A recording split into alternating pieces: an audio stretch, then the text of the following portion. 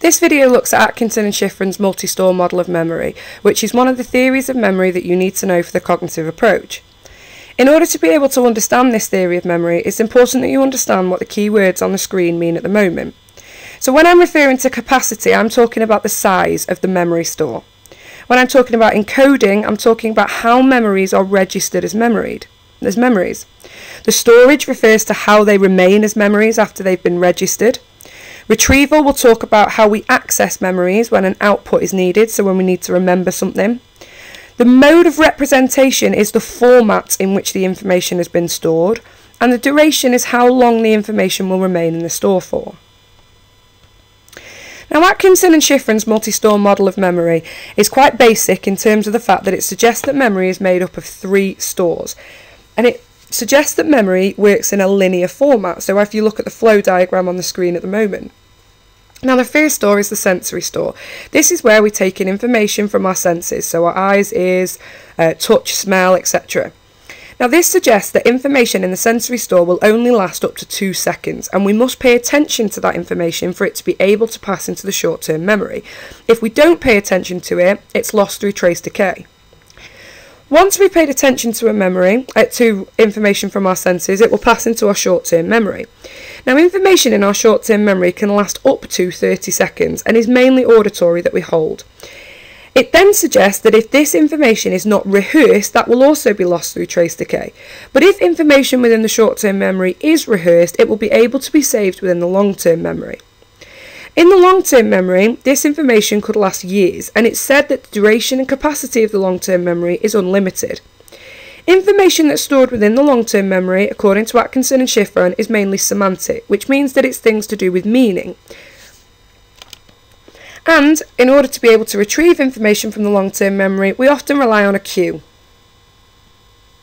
If we look in a little bit more detail then, the sensory store, which is the first store as proposed by the multistore model, is a buffer for all the information in the environment that bombards our perceptual system, ensuring that we're only paying attention to the information that we need to take information from.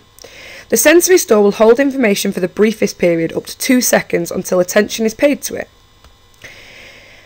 If attention is paid to it, the information will pass into our short-term memory. The short-term memory is a very limited store for attended information, and it is believed to hold around 7 pieces of information, give or take 2, so from 5 up to 9, for around 18 to 30 seconds. The rehearsal from here means that the information can be held for longer duration, and this is how it is passed into the long-term memory. If we look at details of the short-term memory, which you need to be able to refer to in an exam, we can see that the capacity is 5 to 9 items. However, chunking can help. So, for example, not trying to remember 10 individual numbers, but chunking the numbers up to items of 10, and then that will class as one piece of information. You can see that the duration is 18 to 30 seconds. If we repeat the material, it will be rehearsed, which means it goes into our long-term memory. And it's thought that mainly coding within the short-term memory is acoustic, so it refers to sound. If that memory is rehearsed, it will go into our long-term memory, which has a potentially infinite capacity and can hold memory for a few minutes or many years. This is because the capacity is unlimited, and the duration is actually that potentially material can never be forgotten and will last in the long-term memory for the rest of our lives. The coding of information within the long-term memory is said that we store material in pictures, so visually. We might store information in sound, so you remember what somebody said to you, or by meaning. And this adding meaning to the material helps in recall. Peterson in 1959 did a study that strongly suggests the capacity of the short-term memory as suggested by multistore model. They did a lab experiment where 24 participants had to remember trigrams, which is basically meaningless 3 consonant syllables, so for example T, G, H. To prevent the rehearsal of this trigram, because that would obviously put it into the long-term memory, they were asked to count backwards in 3s or 4s from a specified random number until they saw a random light appear, and this is known as the Brown-Peterson technique. After that, participants were asked to recall the trigrams. Now, the findings found that participants who were only asked to remember the trigrams for a short amount of time, where a 3-second delay was given, remembered 80% of the trigrams. However, after 18 seconds, less than 10% of the trigrams were recalled. Now if we conclude this would suggest that the trigrams that were recalled within 3 seconds suggest that they were held in the short-term memory.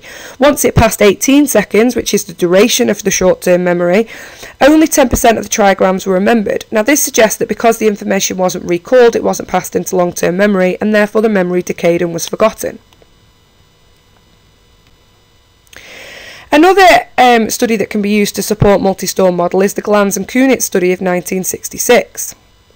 In this study, the words were read aloud, slowly and clearly, and participants were asked to recall at the end how many they could remember. Now you can see on here that the words at the top were remembered because of the primary effect. Now this means that participants tended to recall the first words that are in the list. If you look at the bottom words, this is called the recency effect, and this is where participants often remembered these words because they were at the end of the list. And this will work even if the list is made longer. Now the middle proportion of the words are remembered much less often than the ones at the beginning and at the end of the list. If we were to evaluate the multi-store model, a multi-store model has made important contributions to research and has generated a lot of support. For example, the 2 studies that we just looked at, Glands Quunit and Peterson. The evidence supporting it has been found through experiments, so we would say that these studies are reliable because they can be replicated, and they will have put a lot of controls in place to ensure a cause and effect relationship between the IV and the DV. The experimental research is scientific, so the sound body of knowledge can be built up.